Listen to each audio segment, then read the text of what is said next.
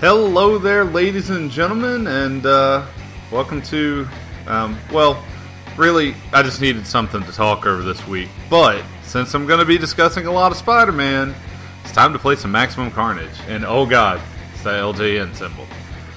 Actually, Matt Zero would probably be kind of angry at me just for judging it, and this legitimately is one of the best LJN games ever made. This is a great game. I played it a ton when I was a kid. I love this intro. It made me... I had never read the actual Maximum Carnage storyline until I played this game, and I went back and read Maximum Carnage. It was amazing. What was I saying? Oh, the other good LJN game I've been playing a little bit lately is the Punisher game for NES. If you've never taken a look at it, Matt Azero, whom I just mentioned, has a good review on it. You can find him as Cygnus Destroyer. I think there's like a 20XX in there somewhere. Also, the Angry Video Game Nerd, I think, reviewed Punisher. That's not why we're here, though. We're here to talk about Spider-Man because not that long ago, Spider-Man made some splashes by coming over to the Marvel Universe, per se. One that's very misleading. It's kind of a joint thing, as you can imagine. Oh no, not Doppelganger. It's a joint thing, and Sony's still going to have primary control over what gets made and what's done. You know, except for loaning him out to these other Marvel movies. And so I guess my point of this all is everybody seems really excited to see Spider-Man in the Marvel Universe, and that's cool. That's great. I'm not trying to like downplay that, I guess, but I guess that's my basic point as I figure out how this stuff works. I haven't played this game in years, by the way.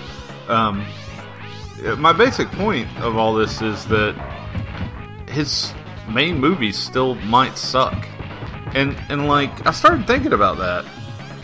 You know, because Kevin Feige, who has definitely proven himself lately, is going to be helping Sony with the next Spider-Man movie after he makes his appearance in Civil War. But even that could suck, because they already had Civil War, you know, which Captain America 3, planned out and everything. And now they're going in and trying to add Spider-Man, and some people, of course, are like, oh, well, they'll just give his parts, you know, what would have been Black Panther's parts to Spider-Man. And I don't know. I kind of worry about that. I don't like when they mess with stuff too much. Take your time, do it right, but a lot of problems with superhero movies usually comes from the companies going, oh no, now we can use this character, or oh no, we want to do this for blah reason, so change that, or put this in, or take this out, or whatever. Leave it alone. Let the people who are creating the thing do their thing. You know, and don't get me wrong, I'm looking forward to seeing Spider-Man, I'm looking forward to seeing their version. I'm ecstatic over the fact that they're apparently not going to spend much time on the origin. Thank God. You know how many times I've seen Peter Parker get bitten by that damn spider? Okay, only about 4 if you count the TV shows and stuff, but still, I'm done with it. I know how it works. Everybody knows how it works at this point. I think we're good. I don't want to see an origin story for Peter Parker. I don't want to, you know... Does Uncle Ben really need to die again? How many times does this man need to die for Peter's sins? I think the best thing that they could do with this is just try to make it natural. Try to find someone who works as a young kid, since they did say they wanted him to be high school age, which I'm fine with that. And just get a good actor. You know, decide if you want to focus on the type of Spider-Man who does all the jokes, or who's just really nerdy and, you know, always worried. No more crying. Can we not do any more crying? I wonder if that's too much to ask.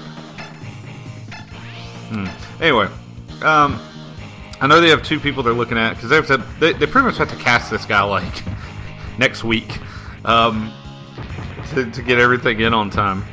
And then there was a hashtag that was trending for days after the news was announced, and it was "Put Spider-Man in everything." And no. Some of them were joking, like, you know, putting Spider-Man in 50 Shades of Grey, which I guess, okay, that might have been pretty funny. But you know, some people were talking about, like, Spider-Man, like, appearing in Thor Ragnarok. And I'm sorry, I don't know what Spider-Man needs to be doing there. Somebody said Ant-Man, and I was like, one, maybe I'm wrong, but Ant-Man's, like, taking place in, like, California somewhere. You know, Spider-Man's very New York-centric. I mean, you could do something small, like having the main character in Ant-Man read the news about some guy going around dressed as a spider. That might be cool. Oh, man. Oh, that was not cool. Remember these chicks being hard. Sorry. Not chicks. That was my bad. These women who were about to kick my ass. I guess the last thing I want to say about the Spider-Man. Yes, I wanted Donald Glover to be Spider-Man 2. No, I don't think they'll use Miles Morales. These are all things that just unfortunately didn't work out. I don't think it's like an insult or anything. But, you know, could still be cool. One thing I will say is it amazes me how many people don't realize that the Japanese had a version of Spider-Man for a long time that had a giant mech. Yeah, a lot of people still don't know that. There have been some really bad Spider-Man stuff. Go watch some of the 70s Spider-Man shows that I think they ended up getting recut into movies. Those are pretty bad. The Captain America ones weren't much better, but I loved his motorcycle with his shield on the front. Okay, moving along, I have other movie news. And, oh, well, before I get off of, like, Marvel stuff, they cast a bunch of people for X-Men Apocalypse. I'm totally looking forward to that. I'm actually trying not to read too much news on that because I want it to be a surprise. Oh god, I hate these sections. These are the worst part of this game. Like, this is a great game. I love this game. I love beat-em-ups in general. Ugh, I gotta remember how to play this. Hold on. So stupid. You pretty much have to go the way that they tell you to go, or you're gonna get hit by Shriek's Sonic Blast, or whatever the hell. It looks like she's shooting yellow piss. I don't know. Anyway, I hate these sections. I want more good Spider-Man games, by the way. I don't know if I've discussed that with you guys. But yeah, anyway, so I think Apocalypse is going to be good, but they cast some people from Game of Thrones for, like, young Jean Grey. And then I saw that they had cast some other people that they weren't fully coming out and saying who they were yet. I'm interested. I just don't want to know too much. It's just like Age of Ultron. I watched the first trailer. I'm good. The ticket is already sold. I'm going to go see Age of Ultron at least once in the theater. And really, I don't need more trailers. And at this point, I'm just of the mindset that knowing too much more about it. Like, I know that apparently, like, entire chunks of the plot, if not the whole thing, was released, and I don't know. I'm not down with that. I want some of it to be surprised. Oh, I gotta stop again. Forgot he was in this section too. Oh no! Oh, really? Did you just thwack me? Did you thwack me and then hurt yourself in the fall? Deadpool. I'm so worried about this Deadpool movie, but that's because I'm not a huge Deadpool fan. It depends on who's writing him, whether he's good or not. Okay, that's over at least. Anyway, it depends who's writing him. They are casting someone for Colossus. I don't know why Colossus is in the movie, but I'm sure it'll be, jokes at his expense. Oh, would you stop? You were much easier on the rooftop, or on the swing up here. There we go. Wasn't hard. See you later. Alright. as Carnage flops down on Jonah's desk there. Oh, okay, so I'm a big Highlander fan, or I used to be. I was a big fan of the movie, and I liked the TV show for a while. We try to forget that movies after the first one existed. It's just the way it works. It's kind of like the Resident Evil series. But I will say this. So they're getting ready to redo it. And this movie has had a ton of problems. But now it seems like they're getting their shit back together and everything. And they've cast Dave Bautista as the potential guy to play the Kurgan. Dave Bautista is a wrestler, which is where I know him from primarily. But he was recently in Guardians of the Galaxy as Drax, the Destroyer.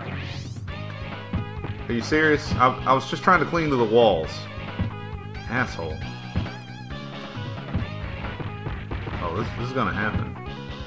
You're gonna get it. If you didn't hear, there was some Alien news. It has a director, and it's going forward, and it's Blomkamp. I think I'm saying his name right. He did District 9 and Chappie, I believe. This is his new one coming out. I could be wrong with that last one, but I believe that's him. Oh no, Lizzie!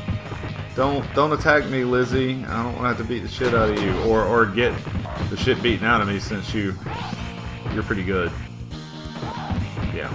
I am a fan of the Alien series. If you haven't listened, I did a podcast with Eric Lockaby on the first 3 Alien movies, and we keep saying we're going to get together at some point and do a podcast on Resurrection, AVP, and maybe Prometheus. But then we realized we have to watch Alien Resurrection and AVP again, and so it just keeps kind of getting put off.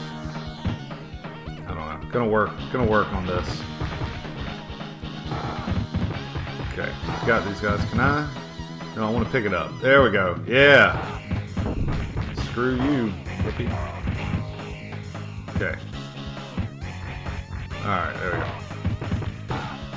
Another movie news. Everything I'm seeing about... speaking of Batista, he's in Spectre. He's Hunks. Or Hinks. I think it's Hinks. But he's going to be in the new Spectre movie. And honestly, it looks good. But I like James Bond. I love Daniel Craig as James Bond. So I'm interested to see where all this goes. And I reviewed Seventh Son, if you didn't see it, for Blankman Inc. That wasn't a good movie, and you can go read why. And I think I'm done getting my ass beat because the game's over. But I hope you guys enjoyed. We'll get back to Mario soon, and yeah, have a good one.